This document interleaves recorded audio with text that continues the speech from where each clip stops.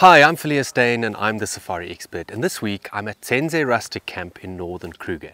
And in this video I'm going to show you around camp, tell you which stands are best and also give you some tips when it comes to game viewing. But before I do that, remember to order your copy of Kruger Self-Drive Routes, Roads and Ratings, the best book to help plan your Kruger safari. If you use the link in the video description, you'll get a 10% discount when you check out.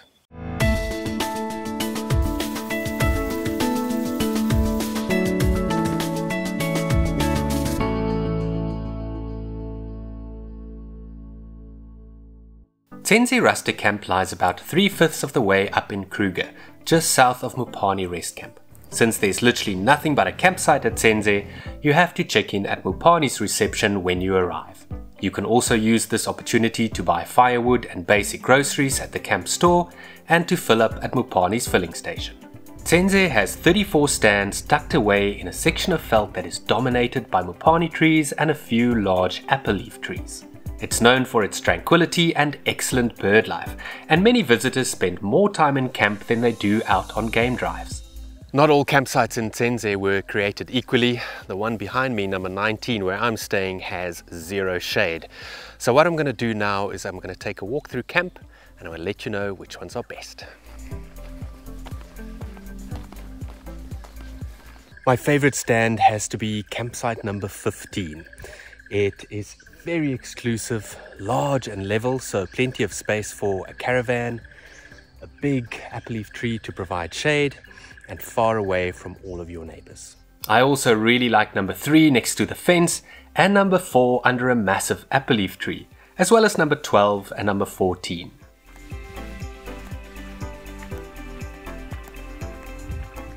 If you are traveling in a big group and you need 2 stands right next to each other, I recommend that you book campsite number 23 and number 24 here behind me, which are nice and exclusive.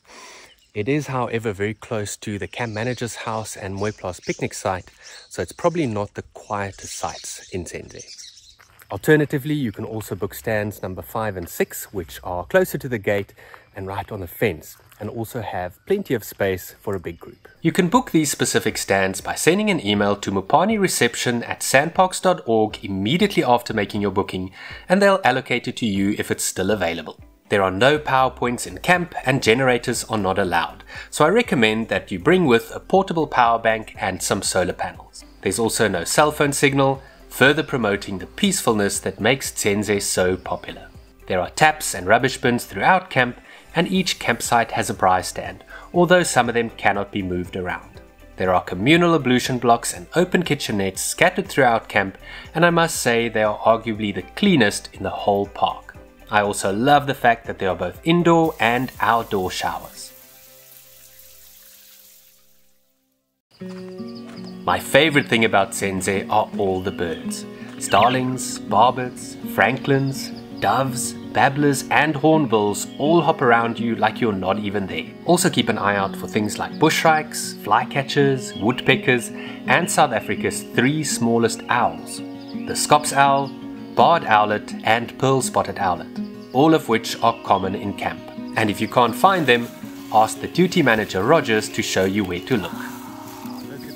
A great place to look for birds is along the perimeter fence. A small footpath runs right around camp and it's an easy 20-minute walk. Right, let's talk about game viewing around Tsendze. The truth is, this area that's dominated by Mopani veld is not particularly good for game viewing. The dense vegetation makes game viewing tough, and because it's so monotonous, game drives can quickly become a bit boring. There are, however, a few nice routes to drive around Tsendze. Early mornings I like to drive the small river loops between Tsendze and Mopani. There are plenty of big trees along the Tsendze River, which tends to keep water throughout most of the years. Driving here probably gives you the best chance of finding a leopard around Tsendze. I also love parking off at the low water bridge next to Shipandani Hide, just south of Mopani. There's always something happening here.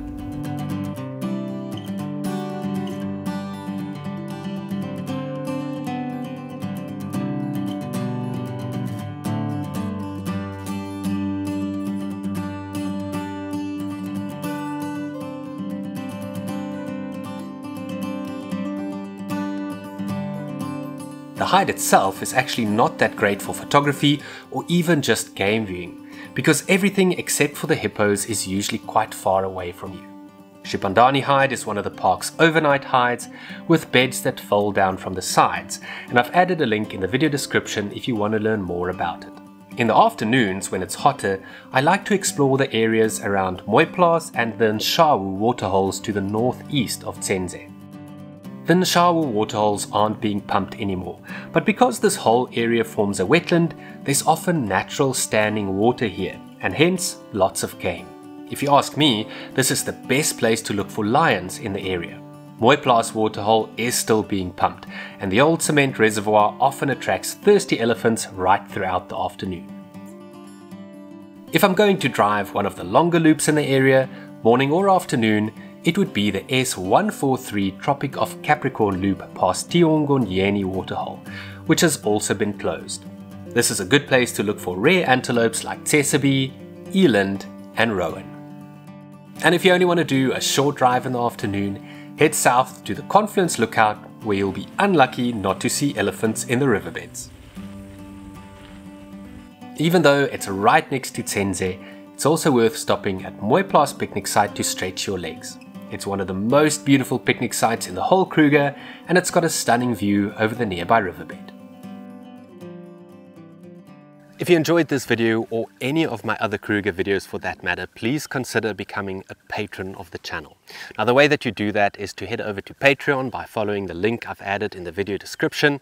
And for those of you that don't know, Patreon is basically a platform that allows viewers like you to support content creators like me by making a small monthly donation. And for that you'll receive some rewards like mentions in the video, wildlife smartphone wallpapers, behind the scenes footage, and also early access to the videos.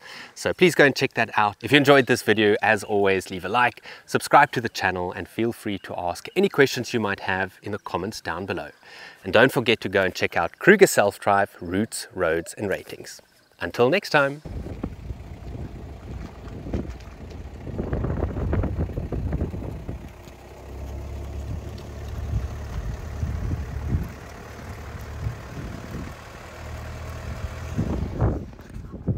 Crocodile don't care.